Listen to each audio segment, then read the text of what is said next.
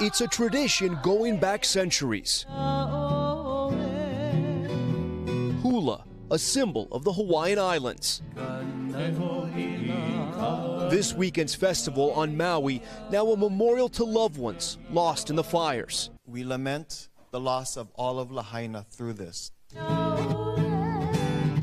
These dances, with a history representing the sea and sky, are now helping this community heal.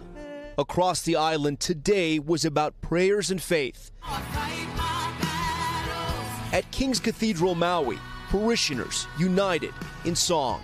The church sheltering residents who lost their homes in the flames. We're feeding people, clothing people. It's been wonderful to see the love expressed, the aloha, we call it. As more aid arrives on the island, these volunteers together chanting and finding strength in their own language.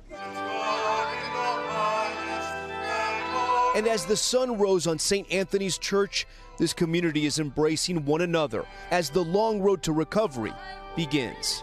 We will take care of each other no matter what. It's that coming together and helping one another that will provide that healing and comfort.